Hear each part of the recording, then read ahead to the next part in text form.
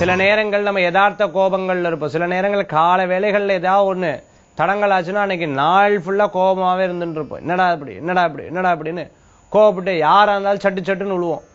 அதே நாள்ல நம்மளுக்கு அந்த சந்திராஷ்டம நாளா கூட இருந்துட்டு இருக்கும். ஆக ரொம்ப கவனமா இன்றைய தினத்தை யார்ட்டையும் பேசுறது பழகிறது இருக்கணும். யாராவது பேசினா அதை பத்தி கண்டுக்கவே வேண்டாம்.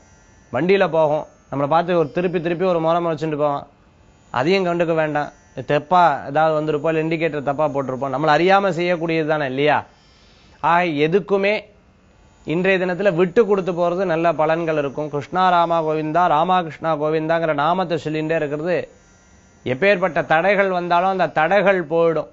நம்மளை சுத்தி வளையங்கள் போடும்போது நல்ல பலன்கள் இருக்கு. என்கிட்ட ஒருத்தர் உபன்யாசம் பண்ணிட்டு இருக்கிறவர்கிட்ட நான் கேட்டேன், சார் இந்த அஷ்டம சனி உங்களுக்கு பாதிக்கலையான்னு கேட்டதுக்கு அவர் சொன்னார், காலையிலிருந்து இரவு வரைக்கும் சதா காலம் சுவாமியினுடைய நாமத்தையே சொல்லுவேன். சாயந்தரம் ஆச்சுன்னா கோயில்ல போய் உபன்யாசம் பண்ணுவேன், அப்பவும் சுவாமியை பத்தி தான்.